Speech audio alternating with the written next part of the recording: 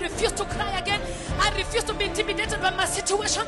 I put the devil where he belongs in Jesus' name. So what? I'm not married. So what? I don't have children yet. So what? I don't have a job. I give thanks for it to him anyway, because he knows.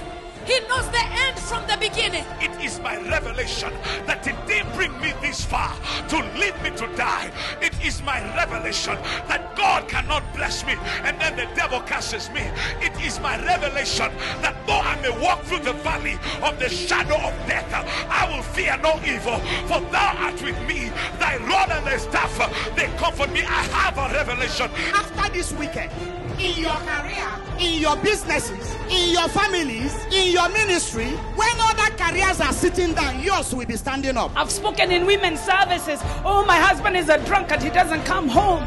I say, when he go, did he take the bed? Hit the bed, sleep. Start to look good and make him suspicious. Don't look depressed. Begin to dress like somebody's dating you. Tell him the moment you hit out of that door, somebody walked in. He said, I will never leave you. I'll never forsake you. I will be with you unto the end. Thank you, Daddy. Thank you, Daddy. Thank you, Daddy. Let me tell you, God is not our grandmother. God is not our parent. God is a God of honor.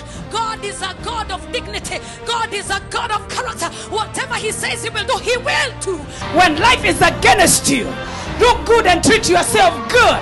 When nobody's taking you out, take yourself out. When nobody calls you baby or honey, say, Lord, you're my portion. We are talking about men and women that when others are standing up, you will be outstanding.